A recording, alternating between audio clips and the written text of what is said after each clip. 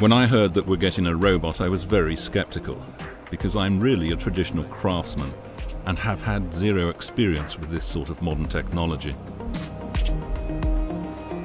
So now I can leave the heavy work to the robot, the production, the milling of workpieces. I don't need to move them around a lot or swallow dust. And while the robot is working, I can take care of other things. That's the main advantage, that we can work together here to create a product.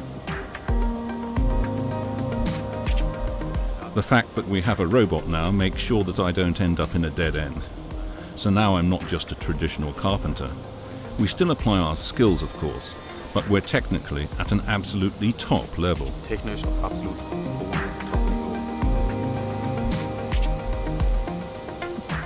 No, I don't regret it at all, because now I can work in a much more versatile way than before. As a craftsman, I don't need to be afraid that the robot is taking my job away.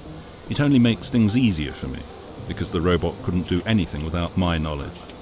Each part, everything it has to do, comes from my head, not from the robot's head.